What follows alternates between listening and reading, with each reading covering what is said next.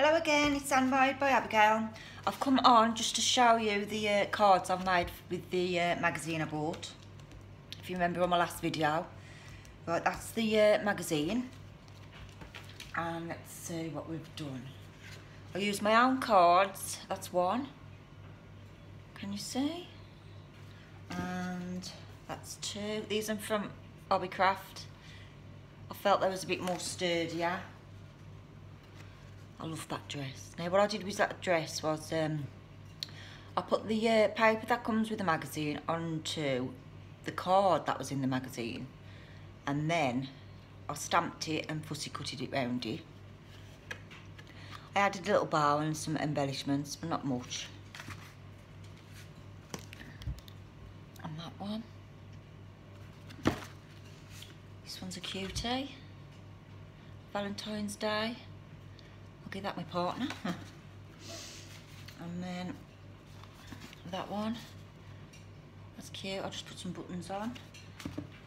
Then I made some gift tags. Oops, sorry. I'm really into gift tags at the minute. I think they're lovely to put in pockets in journals and all that vintage, and I'm really into it at the minute. Then I made the little bag. Now what I did with the bag was, I did follow it, the template, but as you can see on here, you got the angles there. Now I didn't do that. I just stopped there and stopped there. So I just did that, measured that, cut it all out, and then did my own little handle, which I did for my handbag handle, which was inch wide, scored 1/2 inch, 6 inches long, glued together, and then curve it with your bone folder, and I'll glue it on. You put some, that's cute. You'll be getting that as well for Valentine's, with some little chocolates in.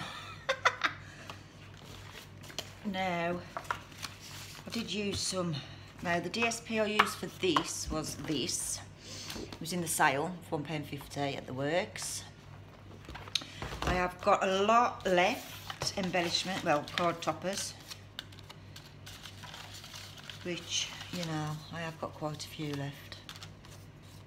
But that will come in handy, like say, I could do a cookie bag and put that on, little gift tag on it, a little gift bag and put that on it, and, you know.